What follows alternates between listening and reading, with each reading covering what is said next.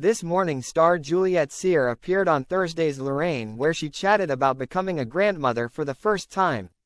The ITV chef admitted feeling scared about welcoming a new addition to the family. The baker has 3 kids. Juliette's youngest daughter, Ruby, 23, is currently starring in Netflix The Gentleman, directed by Guy Ritchie, while her son, George, 26, is also an actor, appearing in Disney Plus's Love, Victor, and The Evermore. Juliette opened up about her family life in a recent interview with Express.co.uk. When speaking about her eldest daughter, she said, "She's doing really well. She's got her own place, she's a graphic designer and is a fine artist. She's having a baby in a few months." When asked if there is a worry about having 2 children in the spotlight, Juliette added, "Not really, because they've all done things like that since they were so little.